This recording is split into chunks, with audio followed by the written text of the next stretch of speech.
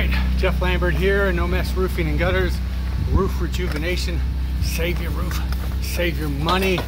We're over here in Cypress. When I was driving over here, I think I said that it was Thursday. It's actually Wednesday. It's the 22nd. We found another area where there was rotten decking before we rejuvenated. So I had Chewy take care of it. Let me turn this around. Alright, so up there he took care of the rotten decking. Very small section, as you can see right here. Not very big, but nonetheless, excuse me, can still cause issues. Stuff like that, some people will just shingle over it. Just put ice and water shield and shingle over it for like 175 bucks. Excuse me. Yeah, that's not the right way of doing it. Replace the deck and put on some ice and water shield, storm guard, whatever you want to call it, and then turn around, underlayment. That's my double protection, extra peace of mind, and then shingles. So I'm going to turn this around because while he was doing that, Pablo started the rejuvenation treatment.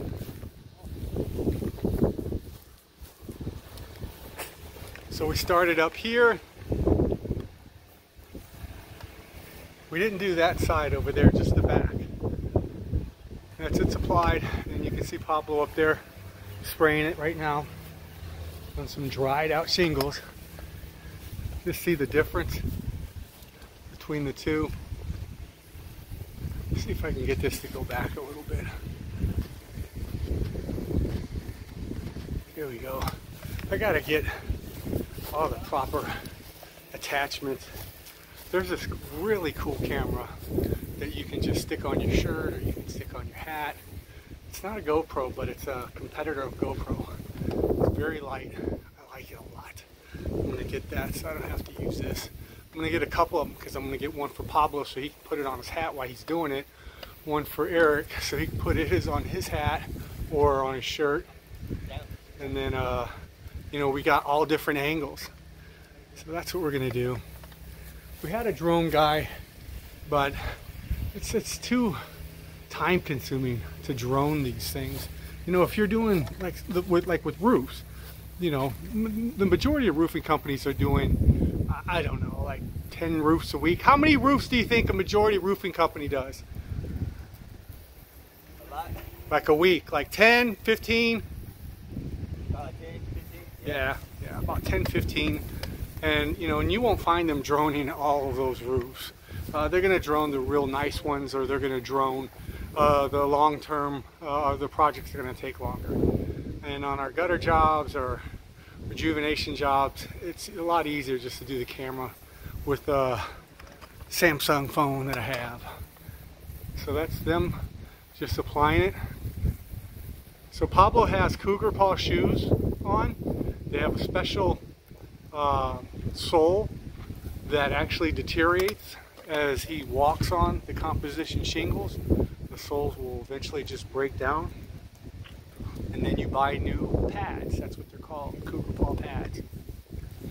And it velcros on to the bottom of your shoe. So you can only really, if you're using shoes like this every day, you can really only utilize that boot for probably about 6 months, because the Velcro will eventually start to deteriorate and break down, and you know, that's what's holding the pad on, and the pad is what's holding you to the roof. So if that pad comes off, you're slipping right off. There's no traction underneath there. It's just Velcro, little plastic pieces. So the Cougar Paw is a great shoe. It's about 160 bucks, and the pads I think are like 25 bucks. I go through, back in the day, I was going through a pad a week, 2 pads a week. Now it's probably like a pad every 4 months, 6 months. I really don't get up on the roof as much, walking all over the place, unless I'm doing the inspection myself on a Saturday when the guys are off and I'm running appointments.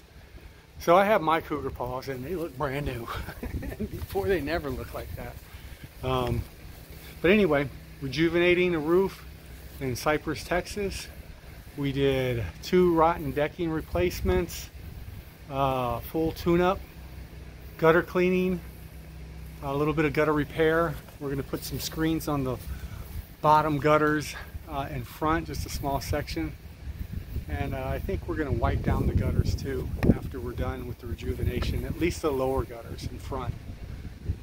Put some gutter butter on there and make them look nicer. So we're going to come back in a year and check the pliability of the shingles. We do that every year for 5 years. We come back and we check the pliability of the shingles. You can already see the lower roof starting to dry, crystallize, and set. So when you guys are spraying valleys, you don't want to spray a lot in the valley because obviously what you spray up on top is going to travel its way down. So it's water and oil, and we all know that doesn't mix. So we have a king sprayer that constantly circulates the material in the bin itself, and then as it's going up into the hose, and we have a 300-foot hose, again it's properly ratioed for the mix. And so in the valleys, if you spray those heavy like you spray the flat pieces over here, obviously more chemical is going to develop in those valleys. So you want to spray the valleys lightly. Definitely want to make sure you get them, but you want to spray them lightly. All right, this is looking real nice. So we have a hose set up so we can turn around. If you look a little bit closer, like on the gutters, it's a little windy. If you watch the trees, it's a little windy. So on the gutter, where you see that little white runoff, I'm going to hit that real quick with the hose. We've got that here. All right, it actually cleans the gutter a little bit too.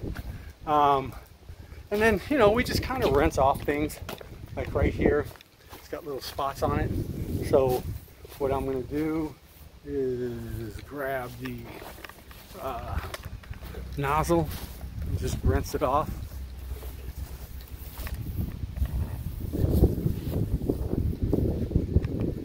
Excuse me, sorry.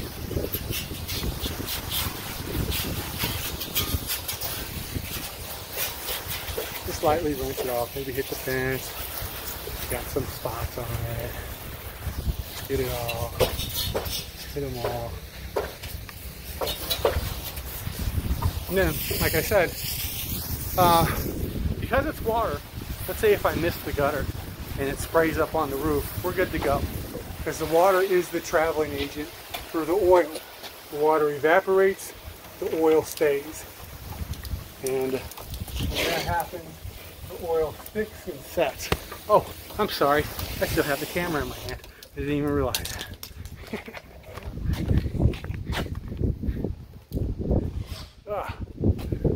This is a good video. Oh man. So, excuse me. I wanted to do that real quick so you guys can see it. So I'm gonna start helping out a little bit because we got Chewy over there doing the wood, the other decking replacement.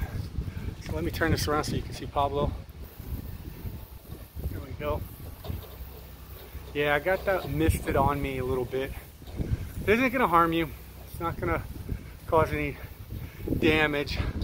It's not gonna be bad. You don't want to ingest it. Get it in your eyes or stuff like that. So with proper protection. And I've gotten it on my skin quite a bit and it's irritated it because I didn't wipe it all the way off. So if you do get it on your skin, take some Dawn soap and some water and use that to rinse it off. It breaks it down and it gets it completely off. If you just use water and a rag, you're gonna still have residue on your skin. That'll cause an irritation if you leave it there. But if it gets on you, you rinse it off, you're good to go. It gets on my glasses quite a bit, spots it up, doesn't do any problem with it. I have expensive glasses. So I was worried about that, but nope, no problems. All right, I'm gonna let you go here, and then I'll do another video when we're almost done. I need to start rinsing stuff off. All right, Jeff Lambert here, No Mess Roofing and Gutters, Roof Rejuvenation. Save your roof, save your money. All right, I'll talk to you later.